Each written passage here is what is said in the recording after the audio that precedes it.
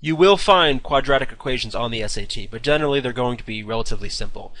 You're never really going to need to use the quadratic formula, for instance, minus b plus or minus b squared minus 4ac. You're not going to need this thing. Generally, they're going to be pretty easy roots. There's going to be no imaginary roots, none of that stuff.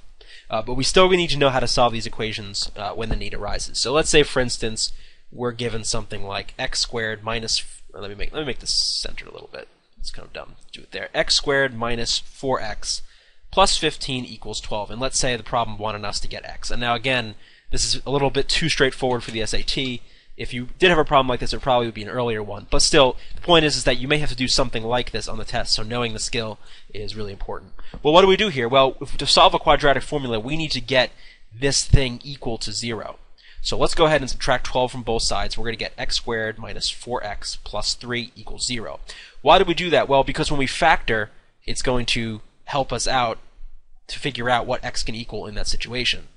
This is what I mean. So let's go ahead and factor. So remember I showed this in an earlier video, but kind of the reverse foiling essentially.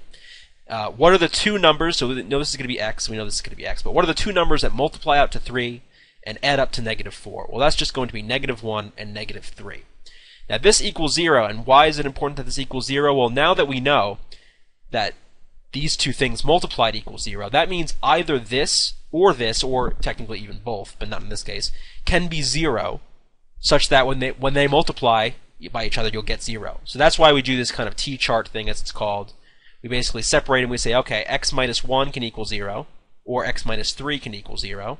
So we're going to get x is 1 or x is 3 as our answers. So x equals 1 or 3. And that's the basic skill you need to know. And again, once you get these roots, then you've got to give them whatever it is that they want. They may want x or they may want something else.